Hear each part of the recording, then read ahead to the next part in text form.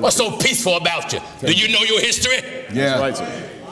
Do you know the history about the crusade? Go ahead. That's right. That's right. Don't you ever insult my intelligence like I don't know That's the right. history of the Catholic Church. Amen. I researched you devils. Amen. That's why I'm able to fight you devils. That's right. Amen. The crusade and the millions of bloodshed that the Catholic Church spilled Amen. on the grounds of Europe. That's right. Yeah. Gino Jennings, a prominent and often controversial pastor, has long been a vocal advocate for reform within various religious institutions, including the Catholic Church. His recent calls for transparency, accountability, and a return to biblical principles have struck a chord with many believers who are increasingly frustrated with the current state of affairs within the Church. Jennings' message, grounded in a stringent interpretation of the Bible, argues that many of the Catholic Church's issues, such as the pervasive sexual abuse scandals and financial mismanagement, are the result of straying from biblical teachings. He believes that true reform can only be achieved through a strict adherence to the moral and ethical standards set forth in the Bible, and this message has resonated deeply with those who seek integrity and substantial change within the Church. Catholic Church, years ago, they was the governmental body of Europe. That's right. They decided who lived and who died. Amen. Who you think endorsed the witch hunt? That's right. That's right. That's right. Catholic believers. Oh, yeah. That's right. Murdering innocent women, many innocent babies, Amen. and men. Yeah. You say you don't believe in violence? Well, you got some Catholic men that were slave owners. That's true. You got some Catholic slave masters that raped women. That's right. Know your history. Amen. Before you write Pastor Jennings. Amen. Jennings' critique of the Catholic Church is rooted in his broader theological perspective, which emphasizes the absolute authority of the Bible over any human institution or tradition. He argues that the Church's hierarchical structure and its emphasis on the authority of the Pope and the clergy have contributed to a culture of secrecy and impunity, where immoral actions can be covered up and those in power are not held accountable. Jennings advocates for a radical restructuring of the Church's governance, where transparency and accountability are paramount. He insists that all religious leaders, including the Pope, must be held to the highest standards of moral conduct, and those who have engaged in or covered up wrongdoing should face appropriate consequences. One of the core aspects of Jennings' message is the call for a return to biblical principles. He emphasizes that the teachings of Christ and the apostles should be the ultimate guide for all aspects of the Church's life, from its doctrinal teachings to its ethical standards and organizational structure. Jennings points to numerous instances in the Bible where leaders are held accountable for their actions and are expected to live lives of integrity and humility. He argues that the Catholic Church's departure from these principles has led to a range of problems, including the well-documented sexual abuse scandals that have rocked the Church in recent decades. I'm going to throw him in jail. That's right. Amen. Throw him in jail. The law's made for the lawless. That's right. I'm going to throw him in jail. That's right. You let any minister follow me, approach any young child follow me. That's right. A grown man Amen. going to approach a little boy. That's right. Amen. First Church of our Lord Jesus Christ, the security team will lock you up. Lock right. you up. We'll cuff you. That's right. Hold you to the police car. Right, sir. Right. Throw you in jail. Put you in jail. And press charges. That's right. The sexual abuse scandals, in particular, have been a focal point of Jennings' critique.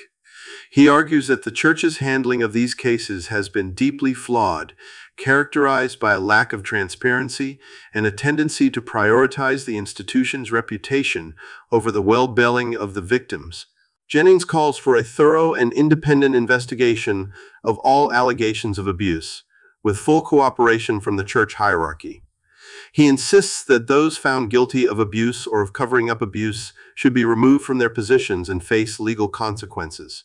Furthermore, Jennings advocates for comprehensive support and compensation for the victims, emphasizing that the Church has a moral responsibility to address the harm that has been done. In addition to the issue of sexual abuse, Jennings also highlights financial mismanagement as a significant problem within the Catholic Church. He points to various instances of corruption and misuse of funds, arguing that these are symptoms of a deeper spiritual malaise. Jennings calls for greater financial transparency with regular audits and public reporting of the church's finances. He believes that the faithful have a right to know how their donations are being used and that greater transparency will help to restore trust and ensure that the church's resources are used in a manner that aligns with its mission and values. Jennings' message is not only a critique but also a call to action for believers. He encourages members of the Catholic Church to speak out against corruption and demand higher standards from their leaders. He believes that active engagement from the laity is crucial for fostering a culture of accountability and transparency. Jennings argues that believers should not passively accept the status quo, but should instead take an active role in advocating for reform. This includes participating in church governance, holding leaders accountable, and ensuring that the church remains true to its biblical foundations. Why you asking me? We've been calling for the priests. Yeah. Long time. To come. Long time. We've been calling for a Catholic priest for years. Amen. Amen. Long time. I mean, what I got to do? Make a booty call to get him to come here? That's right. My Lord. Am I right, boys? See, like that's the only thing that get them moving. Go ahead. That's right, sir. Go ahead, man. Go ahead. We've been calling for the priest. Go ahead. Been the rolls here. See, like the only thing get them fellas moving when there's some meat around. Amen. We've been calling for the priest for years. Oh, yeah. But not one got the gump. No. So I'll tell you what, why don't you come? Right. That's right. Why don't you come? We'll put you on television. Put them all, certainly. Come on. Amen. You're allowed to bring any statue you like. Any statue. Big as you like, sir. So to ask me why didn't we call the priest, we've been calling him for years. Even some of my staff been calling around, sending letters to Catholic priests to come on and meet us. Amen. The only thing them boys like to answer to is altar boys. That's right. Right. The reaction to Jennings' message has been mixed. On one hand, many believers who are frustrated with the current state of the church have found his message inspiring and have joined the call for reform. They appreciate his emphasis on biblical principles and his uncompromising stance on accountability and transparency. For these individuals, Jennings' message provides a framework for understanding the church's problems and a roadmap for addressing them. They see his call for a return to biblical principles as a necessary step for restoring the church's integrity and credibility. On the other hand, some within the Catholic Church have been critical of Jennings' approach. They argue that his critique is overly simplistic and fails to take into account the complexities of the church's history and structure. Some have also accused him of being anti-Catholic and of using the church's problems to promote his own theological agenda. These critics argue that while reform is necessary, it should be carried out in a way that respects the church's traditions and structures, and that Jennings' call for radical change risks undermining the very foundations of the church. Despite these criticisms, Jennings' message continues to resonate with many believers. His emphasis on transparency and accountability has struck a chord with those who are tired of scandals and cover-ups, and who want to see genuine change within the church. His call for a return to biblical principles appeals to those who believe that the church has lost its way and needs to rediscover its true mission. For many, Jennings' message offers a vision of a church that is more transparent, accountable, and faithful to its foundational principles. The broader implications of Jennings' message are significant. If his call for reform were to be widely adopted, it could lead to substantial changes within the Catholic Church.